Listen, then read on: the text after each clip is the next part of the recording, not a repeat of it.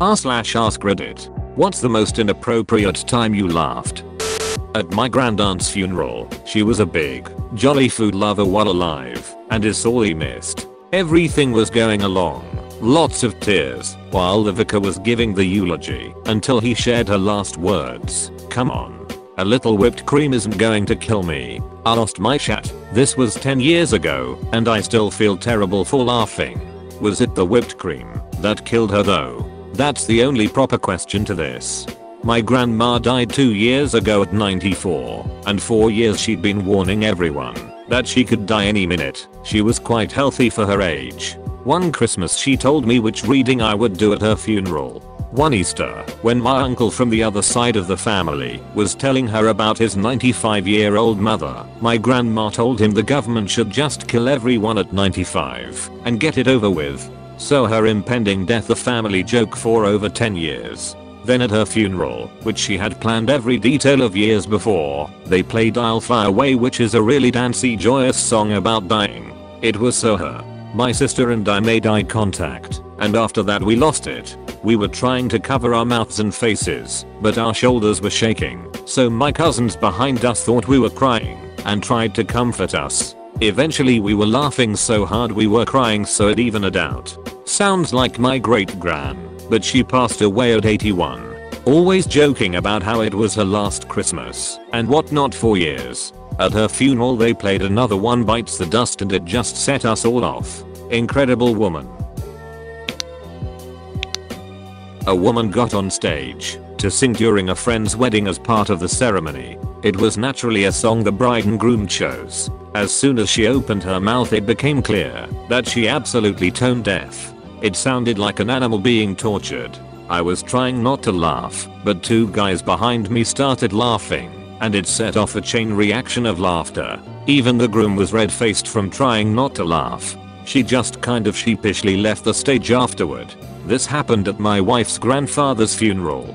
A woman sang a completely tone-deaf and broken version of Amazing Grace. Her voice was somehow gravely and ear-piercing at the same time. My wife and I sat there squeezing each other's hands as hard as we could to hold back the laughter. I always had a problem laughing when I was being scolded in my childhood. Then I would be scolded further for laughing. Then I would laugh more. It was a vicious cycle. I remember hearing that laughing in the face of an angry parent is a natural defense mechanism of some sort. Sorts, my college psych professor. Makes sense. I assume it's a way to lighten the mood and relieve tension with laughter. It did not ease the tension, believe me. Cadaver room. One of my classmates accidentally stuck his finger in a kidney because he thought it was behind glass and tried to poke the glass.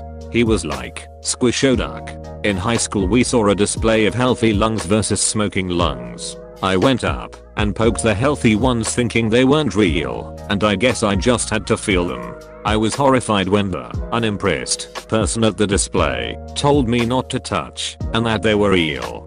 My computer's teacher in middle school told me he was run over by a car when he was a child. I laughed because I thought he was joking. He was not joking. Pretty similar story for me. I was in high school. This was road safety day, and a cop told us a tragic story that ended with, and, well, he got run over, you know. He said it in such a way, I just couldn't help it. I burst out laughing. For some reason, I read that in a Midwestern accent. Well, he got run over, don't you know? Someone told me the first memory he had of childhood was of being hungry. I also laughed thinking it was a joke, but it turned out it was about him being so poor. He and his brother were always hungry growing up. Kinda similar. I did a very strict keto diet for 8 months and lost a shat load of weight, so much so that my doctor asked me to stop. Anyway, sometime during the first month I realized that this feeling was exactly how I always felt at school when I was a kid. Starvation. That feeling was starvation. This was at a ballet school performance. It was for kids ranging from 5 to 16-year-olds. For one of the younger age groups, they did this thing where one kid pranced from one corner of the stage to the other, and then another kid would do the opposite in a big X pattern. And they would have these gigantic shat-eating grins on their faces. Just horribly precious. Well, I started losing it at about the 15th kid, but it went on for like 40 children. By the end I was in tears, and all the other adults in the audience near me had found it contagious, so everyone was just sitting there laughing at their own children. LMAO, this mental image alone is making me giggle out loud. Me and a friend were altar boys. An older woman took to the podium to read a Bible passage. The passage described how Jesus loves everyone, the sick and the healthy, the rich and the poor, the circumcised and the uncircumcised. That's all it took for a pair of 10-year-old boys to start laughing hysterically in front of a packed church. A few years ago, I was participating in a religious ceremony with my extended family. I'm not that religious, but my mom and her family are, so I agreed to participate. I was tasked with reading one of the sections aloud and had to read off a list of titles of the Virgin Mary. Most of them were pretty straightforward: Queen of the Angels, Queen Most Holy, etc. But there's one section that starts with the word virgin. I get to it, and I'm trying not to smirk, but as soon as I said the phrase, Virgin Most Powerful, I glanced at my brother and my SO, and they were grinning at me. Their grins caused me to burst into giggles, and I had to excuse myself, while my mom glared knives into me. My brother continued the rest of the reading. A buddy of mine tried to fart on the pew in church, and ducking and loaded a dump truck load of shat into his pants on accident. This was during a quiet moment, and I was absolutely howling with laughter. Even a regular fart is a bad idea, because it'll clap and echo right off those hardwood pews. Shatting yourself in church is just exquisite though. I would never let him live it down. Lord Shaw moves in mysterious ways, huh, but one way to get the devil out. My friend's dad was driving us to go camping. He told a story about how he got in a car crash and died on the way to the hospital, only to be brought back. I laughed nervously cause I wasn't sure how to react, and he took it as me laughing at him and got offended. At the time, I couldn't explain why I laughed. That was an awkward car ride. A young teenager was leaning forward in a chair at a restaurant, lost traction, and slammed their face into the table. Absolute hysterical sobbing ensued. Their parents stopped eating their salads to make sure they were okay. They were, aside from a nosebleed. I was sitting at the table next to them and cracked the duck up at the sound of them hitting the table, and even more when they started crying. I was a horrible human being in that moment. Feel bad after the fact, but in the moment it tickled me to my core. My parents still giggle about some misbehaving kid that fell out of her chair like 25 years ago. Just some complete stranger they happened to see on vacation. Group therapy. A kid, 22 or so, but you get the idea, was talking passionately about his struggles with Asperger's and OCD. He had a squeaky voice. He started talking about his OCD categories. Things that belonged under the earth. Things that belonged on the earth. Things that belonged in the water, and things that belonged in space. He named specific objects. Rocks, bugs, etc. He said there were some things he could not fit neatly into his categories, even if they seemed like they were supposed to be in one. This distressed him. He bemoaned cars. He bemoaned women, and pointed at one. Then with no seg, announced that the reason he was there was because he snuck into the zoo at night and leapt into the lion enclosure. I had to bury my face in my elbow and turn away. Of course his problems were real, but it just seemed so out of place on a day when people were talking about who diddled them when. This is a bad one. We were watching a news report on coronavirus, and this lady was talking about her dead mother or grandmother. She was saying adjectives about how she looked when she died.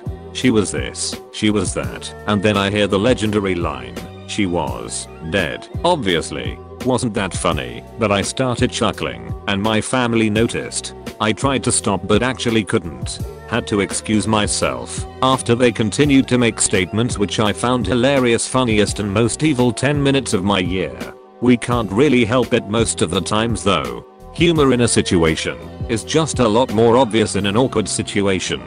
Not the most inappropriate, but when I started my job on L&D, someone was telling another person about a woman whose baby had died. The first person asked, "Oh my god, what happened?" And the second person said it died, and it made me laugh a little, because of course it died. The woman wanted to know how. Second was, a nurse approached me recently and asked me to call someone to fix a bed because we were moving a patient in it and it folded and she got stuck in the bed and I lost it. I laughed so hard. I was once hired to sing at a funeral and, right before I was called up, the little boy in front of me ripped the loudest fart. I dug my face into my lady friend's shoulder and my whole body trembled as I tried to keep it together. Within seconds I was at the pulpit and trying to come up with what I would do if I broke out laughing. I sang to the best of my ability at the time, with a cough every now and then. We left immediately afterwards and laughed in the car till we couldn't breathe. Kinda jumping off your small child at funeral. Ex-uncle-in-law died. He was a piece of shit, but we went to support my cousins since he was their father. During one of the times his family was droning on about what a good person he was. A little girl shouted, "No, he's a doo-doo head." Thank God we were sitting in the back of the church because my mom, my aunt and I lost it. After the most horrible terrorist attack in our country's history, I was in class with some people who survived it, and one of these was a really fat girl. She was telling the story about how she survived, and it included a part where she said that she rolled down a hill, and despite the seriousness of the situation, I couldn't stop myself from laughing at the thought of her actually rolling down a hill. Yes, I know I'm going to hell. I just thought about that for a second, and I think I'm joining you in hell.